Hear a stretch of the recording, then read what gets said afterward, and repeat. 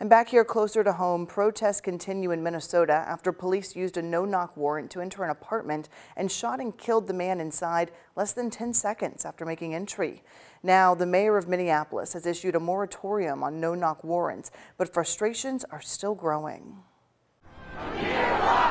The calls for justice growing louder. A second day of protest in Minneapolis after the death of 22-year-old Amir Locke at the hands of police. It's kind of hard to put into words how I feel. I'm kind of numb, but I think it's important just to show our support. Locke's family still in shock. Never would I have imagined that I would be standing up here talking about the execution of my son by the Minneapolis Police Department. Body camera footage shows police using a key to quietly enter an apartment to execute a no-knock warrant. A SWAT team storms in, identifies themselves, and then kicks the sofa where Locke was sleeping. Officer Mark Hanneman seen on camera firing at least 3 shots, killing the young man less than 10 seconds after entering the apartment.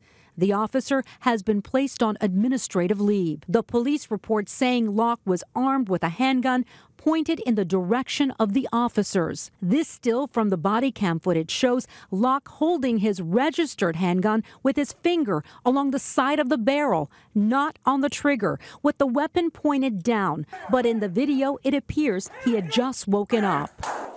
Some say not enough has been done to prevent these tragedies. We need to change how we evaluate the efficacy, the effort in police officer activity across the board, but especially as it pertains to no-knock warrants and the use of a very limited tool. According to police, the raid was part of a homicide investigation in nearby St. Paul. Locke was not named in the warrant. Christine Sloan, ABC News, New York.